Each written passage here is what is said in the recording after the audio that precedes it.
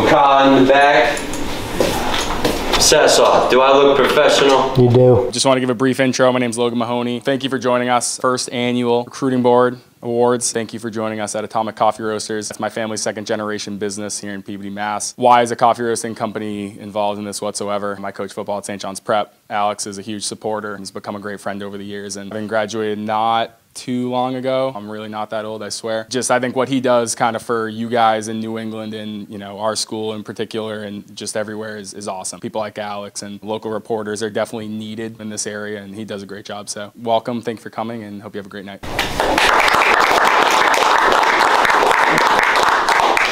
Thank you.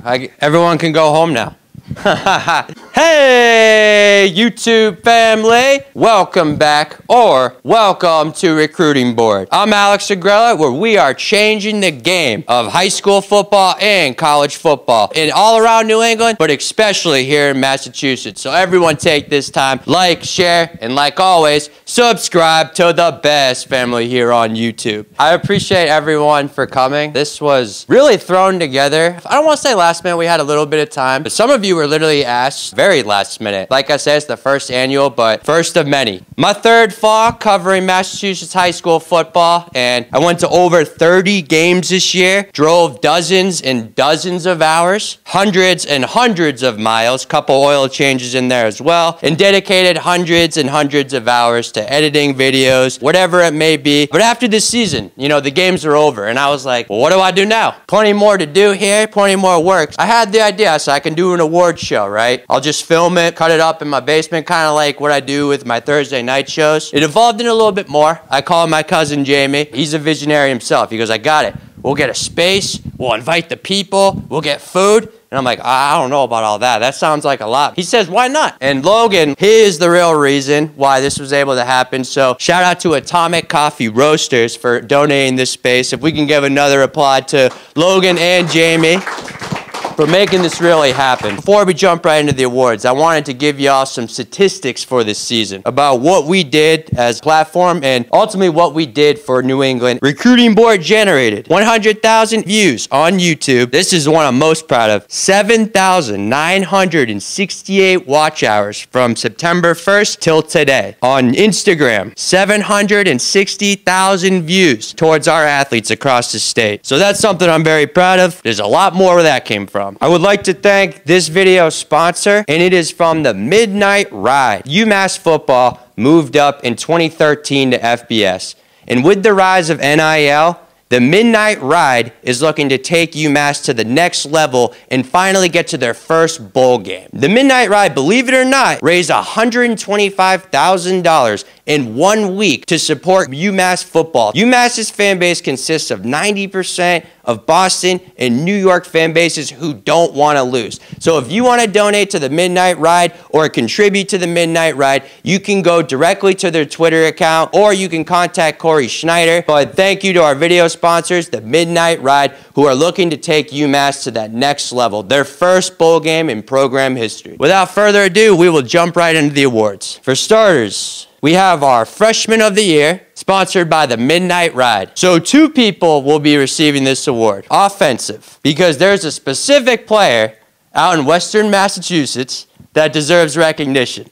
I'm trying not to give it away right away. We're trying to leave you to guess a little bit, but it's hard not to talk about who this kid had to fill in for. In the 2022 Super Bowl, everyone asked, who's going to fill in for Pop Watson? Who's going to fill in for a 4-year starter, led his team to 3 Super Bowls for Springfield Central? How about another 4-year starter? Spring of 23, Boston College offered an 8th grader from Springfield Central. Jarrett Stain was launched onto the Massachusetts and New England scene that day. And it's not easy to take over for a legend, but he stepped right in, and it was like nothing ever changed, because Springfield Central was in title contention again this season. He had a lot of expectation. You know, guys understand when you already have an offer going in to your freshman year, a lot of people are going to be wondering how good you are. He played against the teams like Iota.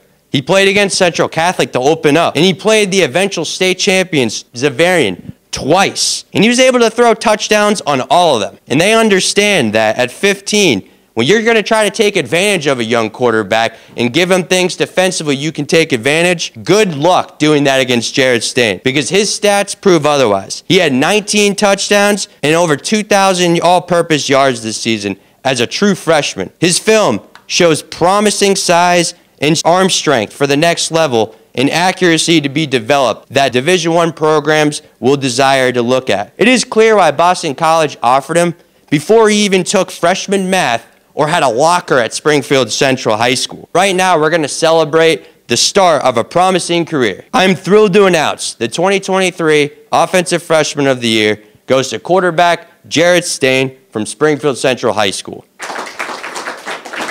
Defensive Freshman of the Year. And I'm going to tell you this right now. In the MIAA, there is a very few times you see a freshman make the impact the way he did. And I've only seen it happen one time. This is a bold statement, but I'm going to stand by it now. The only time I saw it was Jonel Aguero. You can watch the film and you can argue with me in the comments if you want, but let me read you some of his stats. 70 tackles, 7 sacks, 12 tackles for loss, 3 interceptions, 2 touchdowns, and 2 fumble recoveries. His film, if there's 2 words that I can describe it, dominant and twitchy. For a 15-year-old especially, coming off the edge is what he's special at, but he can also drop back in coverage. And I asked his coach, Coach Davis, he said it became very clear early in the preseason, as a freshman, he was going to be competing for a varsity spot. How often do you see that? That hadn't happened at all since I've been here. He's a special player, but he's even a better teammate. The 2023 Recruiting Board Defensive Freshman of the Year, Jake Brogy, Wellesley High School. Jake, obviously you had a tremendous freshman year. Just talk about the impact you were able to make. I feel like I wasn't going to play too much in the beginning of the year. Then some kids got injured, and I had to step up. And as a freshman, young player, I have a senior brother who's on the team who I've always wanted to get playing time with. I feel like I just didn't take any moment for granted. I just took the opportunity and just played my best. You know, and as a freshman, some expectations might not be there. But what do you have to say to the people who are freshmen and you can get varsity playing time? I feel like you should always be ready for your moment because it's going to come, and if you didn't play too much at first, there's always like the next year and the next rep, and you just shouldn't take anything slow and always just go 100%. Well, I appreciate it. Again, congratulations. You're a hell of a player. There's a college out there that he's going to make very happy for on Saturdays one day. Big Man of the Year. This was a name, when I put out the poll, it was flooded with this kid's name. I hadn't seen him play live, and then when I did against Milton Academy, I understood why. He was hands down one of the most dominant offensive and defensive linemen. Coach Facillo and the Belmont Hill coaches will tell you, especially at that defensive line position, that's a loaded room. He's one of the guys that just a leader on the team and one of the biggest cornerstone pieces for the reason why Belmont Hill was able to make the turnaround that they did this year. He actually made his college decision today. He's going to Stonehill. I think Stonehill got one of the best linemen in all of New England, and he's going to make a lot of you Division I coaches pay for underestimating him and not recruiting him sooner. So I'm very proud to announce that the 2023 Big Man of the Year goes to Belmont Hill senior Pete Fumaro.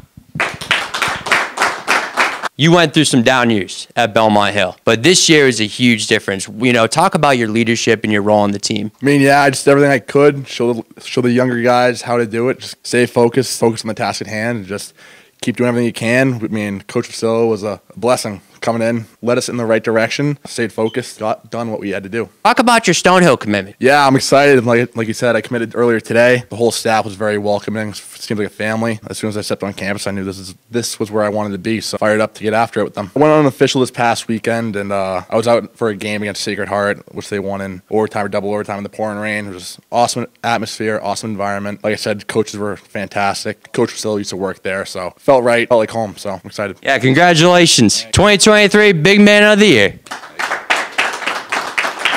All right, now, so obviously I've made a couple jokes. We've had a couple laughs tonight, which is great. It's been great energy, but we need to tell you about a story that might have a little bit of a dark side to it, but it's a happy one. About a comeback and a one about a kid is going to be successful. Very early on, when I followed the Chelmsford High School football program, I knew they had a special quarterback, a guy that led their team to back-to-back 8-3 seasons into the playoffs, right? So going into his senior year, Kyle Wilder, one of the leaders of the team, one of the state's most watched quarterbacks. And he was promised to lead Chelmsford to another playoff series. However, an injury against Methuen changed that early in the season. What started off as just a swelled leg from a hit ended up being much, much more. The kid toughed it out because that's the type of player he is, the type of kid he is. He's going to go through an injury. He's going to finish the game for his teammates. But it was worse. It ended up being a turf burn. And from the turf burn, there was bacteria that ended up infecting his organs. In short, from there, he ended up having to get airlifted to Boston Children's Hospital and get 5 surgeries. And at the age of 17 years old,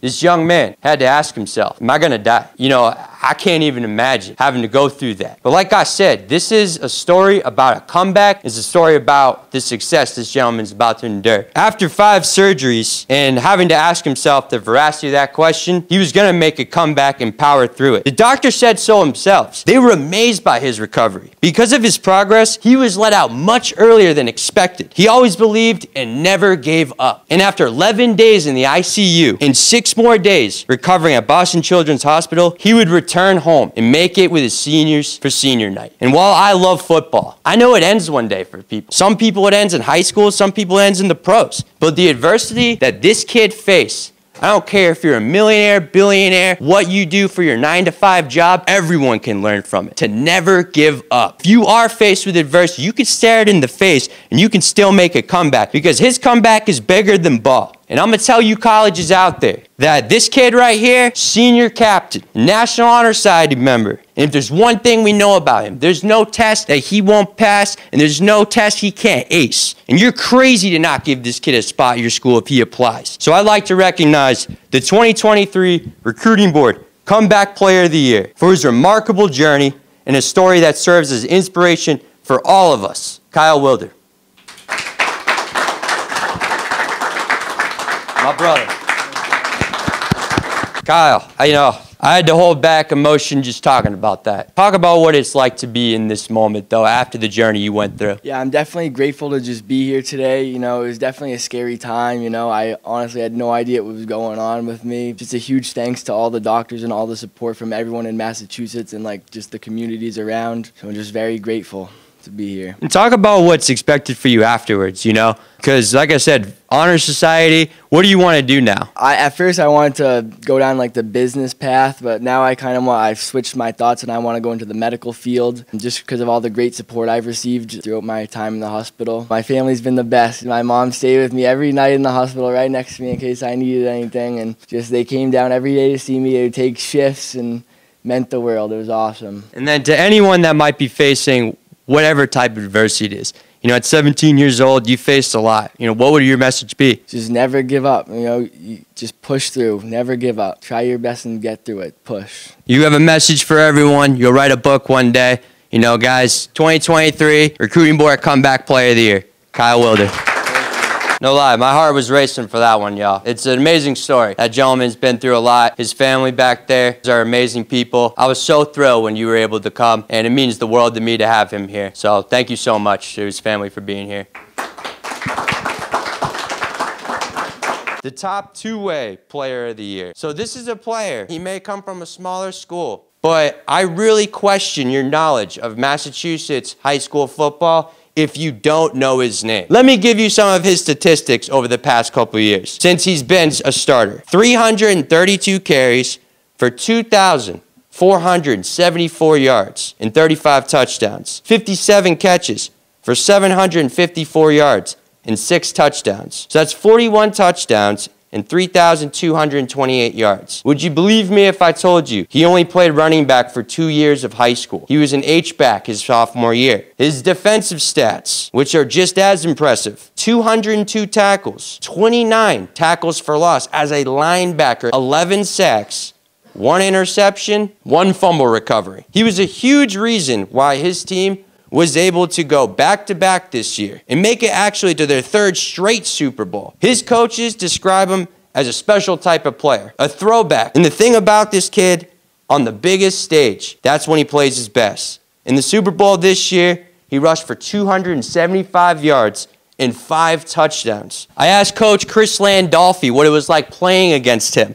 He said, if I had to make an all-star team out of every player I've faced over the years I've coached, it would start with him. he would be my first pick. He's going off to Bentley. He's going to be a great player over there. And I remember thinking, whoever gets that kid, he's going to be a captain one day. He's going to make a lot of tackles one day. The 2023 Recruiting Board Two-Way Player of the Year, Alex Barlow, Duxbury High School. Duxbury wasn't down the street, so I didn't invite him. If you guys hit traffic, he would have hit a lot. Alex Barlow, congratulations. Offensive Player of the Year. So we have two. These will be broken down into the NEPSAC and the MIAA. The first. So immediately when this kid came into the ISL, his impact was felt. And that's both literally and metaphorically. Because if you were a linebacker, you were going to meet him in the hole. If you try to tackle him too high, if you're a DB, it's not going to work out. He was very pivotal in Jeff Moore's first year as a head coach. That's going to give it away to some of you. 2,026 rushing yards, 327 receiving yards, an impressive 32 touchdowns in only 9 games. That's almost 4 a game that this kid averaged, including in one game where he scored 7. And I'll tell you, the ISL schools really didn't have a whole lot of time to prepare for him. He announced he was coming there in August, and this is just the long list of accolades he's already gotten. He's already gotten the NEPSAC Class B Offensive Player of the Year. But here's another one. So the Recruiting Board Offensive Player of the Year for the NEPSAC, Hugo DeGemin from Tabor Academy. Offensive Player of the Year for the MIAA. This player, somebody that not a lot of people might have known about before this season, unless you played in the Bay State. 61 catches, 14 touchdown receptions, 2 kick returns for touchdowns, and 1 interception. Yards, he had a lot of them. 2,000 all-purpose between special teams and receiving. And those aren't video game numbers either, y'all. And beyond the statistics, his leadership played a very pivotal role in propelling his team to a state championship game, their first in a while. And the coaches I spoke to him, especially through the survey, all said if you weren't game planning around him during the season, all of a sudden he breaks free and the band plays. So I asked his head coach about it. He said the people don't see the work he puts in the offseason. He doesn't just show up for football in the fall. This is a kid who does 7-on-7s in the winter and spring. He's playing basketball to work on his agility and his jumping. He's always running routes at the high school, always lifting, and consistently working to get better. And it clearly shows because of the progression he made from his junior to his senior year. And if there's one play I had to highlight for him, if you go watch the game against Milford High School in the playoffs, he took a 5-yard, broke 4 tackles, and goes 80 yards for a touchdown. Week after week, he proved he's one of the best players in the state. Numerous all-conference awards, but this award for the 2023 Offensive Player of the Year for the MIA goes to Hamal Abdal Kalak from Walpole High School. Defensive Player of the Year. So, again, it will be broken down to the NEPSAC and the MIAA. We'll start with NEPSAC. This was a player who, if there's any word I can use for him, it's production. And Coach Facilla will tell you. He even said so himself. He was one of his favorite players to coach against. He was the heart and soul of Lawrence Academy. Mark Martin, shout out to Mark, Tyler Martin's dad. He actually said, and I quote, in 2021, his sophomore year, there were a lot of Power 5 guys at Lawrence Academy. The Reynolds brothers, Reagan, who's at BC, Ty Chan at Notre Dame, Ryan Puglisi, who's going to Georgia. However, the best player for Lawrence Academy that day was 5'10", 185-pound Mikey Gregoire. Gregoire finished this year with over 15 tackles for loss, 70 tackles in total. If I had to bet, he's a guy who was leading all of the ISL, definitely in the top 5. If there's a big component in this game with size. But sometimes you just got to turn on the film. Is this kid a football player or is he not a football player? And if I had to pick a defense, I would start with Mikey Gregoire Jr. As a leader on campus, you know, he lives with the freshmen. He helps them transition from living away from home for their first years, plans on doing a post-grad year. So the 2023 Recruiting Board NEPSAC Defensive Player of the Year is Mikey Gregoire Jr., Lawrence Academy. Now for the MIAA. So this is a guy who, again, production and leadership is a big key with him. A guy who's very soft-spoken, but if you go watch the St. John's prep teams over these past couple of years, they've had a lot of great defensive players. Mikey Naboo, who's at Columbia now. Of course, you got Jonell. Jesse O'Fury, who's at Rutgers. However, Mason McSweeney, who's been their defensive end anchor these past couple of years. He finished this season with 15 sacks and 18 tackles for loss. And as a coach, how isn't that fun to take a defensive end? You can put his hand in the dirt, you can have him stand up, you can have him play by coverage, drop him back a little bit at the end, and he's 6'2", 232-pound freak. He's been disruptive since he was a sophomore, and that's for sure. And if you're playing as a sophomore over at the prep, you're definitely doing something right. Playing against some of the toughest competition week in and week out. And I think it shows. You know, this past week, Mason's gotten offers from URI and Merrimack, and I think that there's going to be more coming. And we're very excited to give our 2023 Recruiting Board Defensive Player of the Year to Mason McSweeney.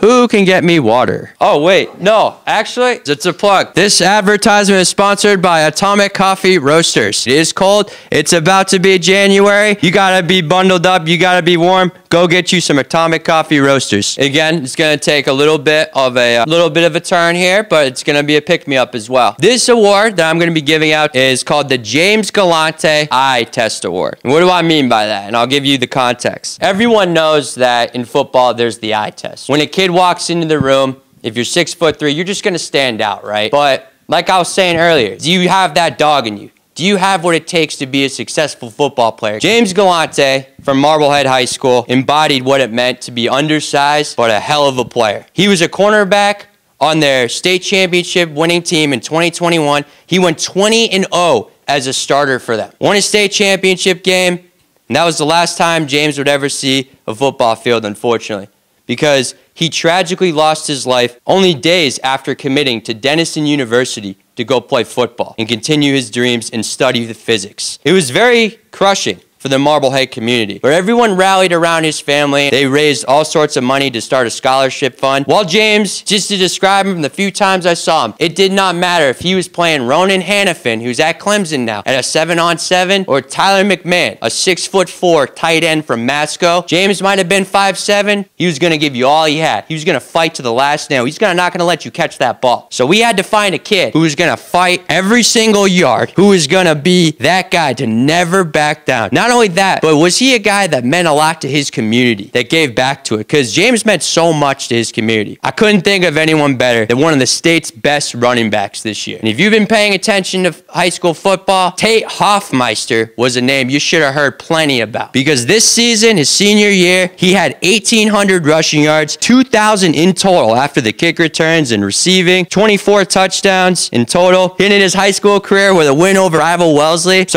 where he rushed for 235 yards and 3 touchdowns. Trinity coaches explain him like this: he's built like Pac-Man, small and compact. If you underestimate him, you're going to get run over. Like James, though, was maybe not what you look at when you think of size, but it doesn't matter. You turn on the film, he's going to make something special happen. He's going to Trinity next year. He's going to be scoring a lot of touchdowns for them. I think they got a huge steal. Just to rip back to the community, this kid was a 3rd generation at his high school. He had a lot of pressure. In the days of people leaving high schools and stuff, he stayed. He ended up making his own name for himself. I'm very proud to announce that the 2023 James Galante Eye Test Award winner is Tate Hoffmeister from Needham High School. Oh, brother, I'll stay right there. As I said, that the Galantes started the MHS 19 Fund. They raised a lot of money over these past couple years, and they donate scholarships to seniors that are going to go play college football. On behalf of MHS 19, for your next year at Trinity, the Galantes would like to give you $1,000. Wow, thank you. Great.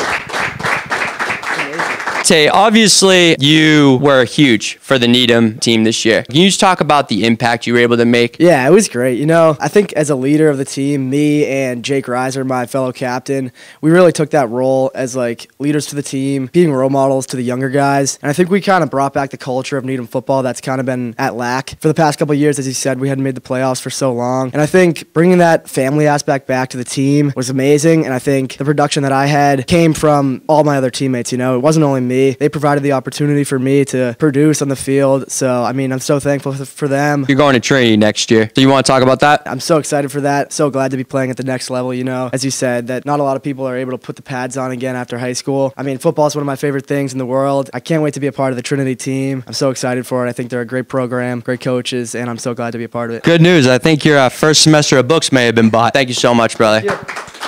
We are here with Jimmy Galante, the founder of MHS 19. Jimmy, thank you so much for being here today. No, it's my pleasure. It's my pleasure. And, you know, I had a chance to take a look at Tate Hoffmeister's highlights. It's evident right away that he possessed the same grit and determination as my son James did. James Galante, my son, tragically passed away on March 18th of 2022. James was 5'7", 160-something pounds, committed to Denison University. He was a great football player. He was 20-0 as a starter with Marblehead High School. They won the Division III state championship in 2021. Tate, possessed those same attributes. So the kind of kids that play college football, we're just really excited to present a scholarship to him today for $1,000. Hopefully we can grow that over the years to come. We got a Wellesley and a Needham kid here though, so at least we got a few Mars separating them, so nothing's gonna go down. We're gonna go into our coaches of the year. So we have two. So we'll start with the one from the MIAA first. There were a lot of coaches in the MIAA that were nominated for this award, and there's a lot that could have won this award. Al Ferrano's had a great year. Matt Blood, a tremendous coach out of Uxbridge. Steve Dembowski, one of the only coaches to win 2 state championships at 2 high schools. This goes to a coach who I can promise you has probably never seen a recruiting board video ever. He'll definitely see this one, and he probably will be like, who is Alex Segrella when I give him this award? To me, with how his team played week in and week out and how they dominated week in, week out, it is very hard to not give him this award. This year, his team went 13-0 and outscored their opponents 429 and only allowed 106 points this year. 14 of those were late in a playoff game, by the way, with the backups in. 5 of his players made the all-conference team this year, which, if you know the Hockomock League, it is one of the hardest to win in. And right now, he is the king of the Hockomock. No pun intended, if you get it already. Somebody did. Coach Brian Lee from King Philip. So it's worth noting that right now, I'm just talking about a couple stats from this season. But the success that KP has had goes beyond these past couple seasons, as he just got his 150th win this year. He's been able to instill a championship culture. I asked a couple players about what it was like playing for him, and Danny Salveria said, as a player who played under Coach Lee for 4 years, he always had 3 main goals to stay consistent: win, create a brotherhood, and teach valuable life lessons we'll never forget. This man cares about every single player and treats kids like his family. He takes so much pride in the program, and he make sure we have pride in the program that he shares. And I can't thank him enough for the player and what he's made me into today. Mason Campbell echoed this statement. He created a brotherhood that's unmatched, and it was so powerful throughout the season. His pregame speeches fed us anger and the fire we needed to dominate week in and week out. In the 6 a.m. workouts, they taught me life lessons I'll never forget. King Philip is one of the premier programs in the state, and I want to give the 2023 MIAA Coach of the Year award to Brian Lee from King Philip. That was kind of a long drive from Rentham. But we do have one of the Coach of the Years in the house today. Anyone that knows the NEPSAC knows that this award was pretty much already determined before I even sent it out. I'll give you a little bit of backstory. I've been covering football for now 3 years, and Belmont Hill at that time was not a winning football program, and we'll get into this later. Primarily, it was known as a hockey and lacrosse school. Going in 2022, they went 3-5. In 21, they went 1-7. And before the 23 season, the expectations weren't really high for them. I was talking about the Lawrence Academies, the BB&Ns. I was focusing on the arrival of Jeff Moore at Tabor, and nobody was talking about Belmont Hill. Enter Coach Vasilla, who changed everything. That program, after a tough loss to Lawrence Academy, rallied and went on an undefeated streak for the rest of the remainder of the regular season, clinching the ISL title outright and made their first bowl game since 2018. And what makes Vasilla's achievement even more commendable, and I want to really outline this, all the players on that team, and Fumara, you can vouch, they were already been there. He didn't have enough time to bring in guys. What he did was he made the players on the team better. He got the needle pointed in the right direction. He didn't have to come in and bring in all these guys. He said, what can I do here and win here today? And in the days, especially of college and the transfer portals, people leaving and stuff, here's a guy who did it the right way and did it with the kids already at his school. And the transformation of Belmont Hill from being a 1-7 and a 3-5 team, those days are long gone, because the young and bright coaching career of Anthony Vasilla has just started. And I'll tell you this, Belmont Hill in 2023 is a football school. That is for darn certain, especially while he is there. I've done enough talking. The 2023 NEPSAC Coach of the Year, Anthony Vasilla, Belmont Hill. My brother. Coach, like I said, it wasn't close. All your friends, you know, they were calling me. They said, you know who's going to win it, right?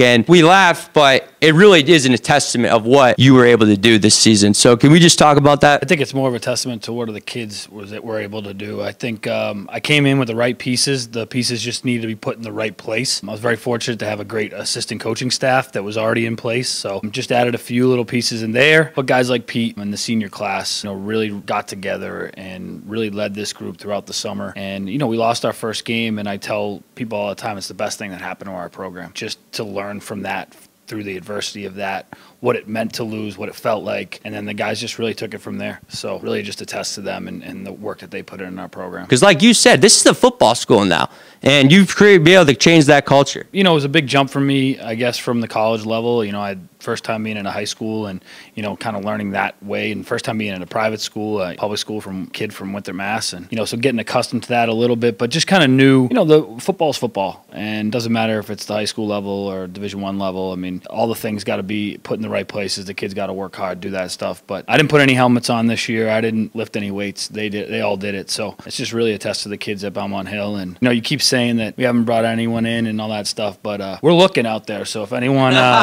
would love to replace Pete and, guys up front. So, I think that's the culture of our program, is that we want to keep this winning thing going. Like you said, Belmont Hill is football school, and it was at one point, and we just brought it back. Since you said his name, talk about Pete. Pete's a great story because, we laugh. We weren't even ready for his signing day ceremony because things were happening so fast for him. A lot of guys get a lot of accolades in their junior or sophomore year and start to get offers. Pete was, a guy that actually wrote in his entrance meeting when I first met him that, he felt like he was snubbed in All ISL in 2022. And, he was a kid that just worked for it. And every day I walked down there, he was in the weight room with his brother or someone else and working at it. And all summer he took the reins of leading the offensive line. And our line was the reason why we won this year. We were able to run the ball throughout the whole season. They stayed healthy and were tough. And Pete was the leader of that group. And I'm so happy for him to continue his football career. And I think Stonehill's a great place for him. The 2023 Coach of the Year, Coach Vasillo. My man. Thank you, brother.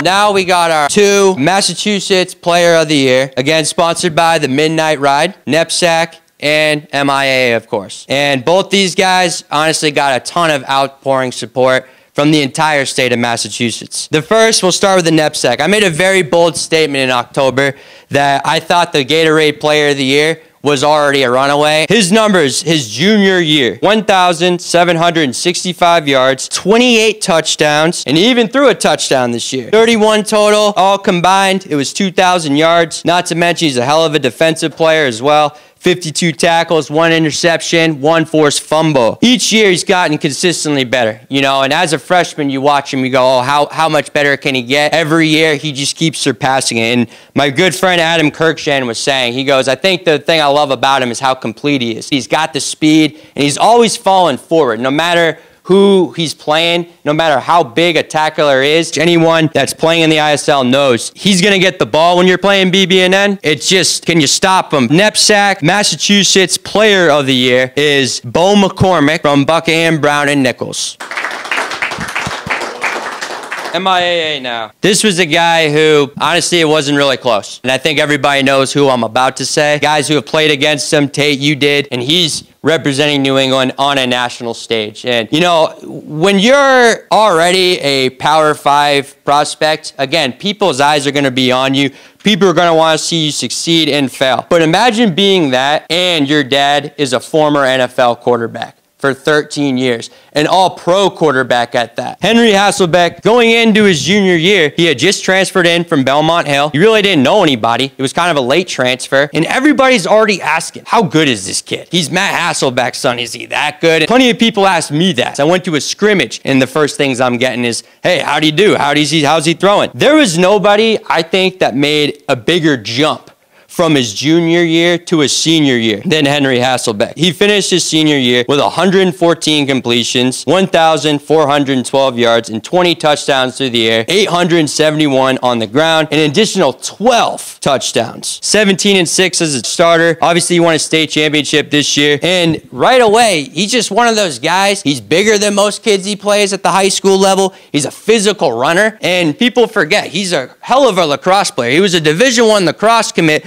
before he decided to give football a go. And like I said, he developed as a passer a ton going into his senior year. Watched him play 4 times his junior year, 4 times his senior year. And he will tell you himself, though, the biggest reason why he was able to be a better player this year is because he was able to step into a leadership role. He became more comfortable around his teammates. He was able to get more comfortable calling plays. And the coaches saw it in practice that they were able to let him rip the ball more. And if trying to get Alfarano to throw the football, that's very difficult. Defining moment for him going into the Thanksgiving game. Everybody's saying, well, Prep and Zavarian are playing in the Super Bowl. I know that must be a JV game. They're not going to take Thanksgiving seriously. Why would they do that? Henry Hasselbeck broke his nose that game on Thanksgiving. You want to tell me it didn't mean anything to him? He broke his nose, stays in the game, wins the game. You tell me that's not the leadership you don't want your quarterback to have, and the toughness you don't want your quarterback to have. Very excited to be giving it to him. He signed with UCLA today. I don't know if you heard. So the 2023 MIAA Massachusetts Player of the Year goes to Henry Hasselbeck.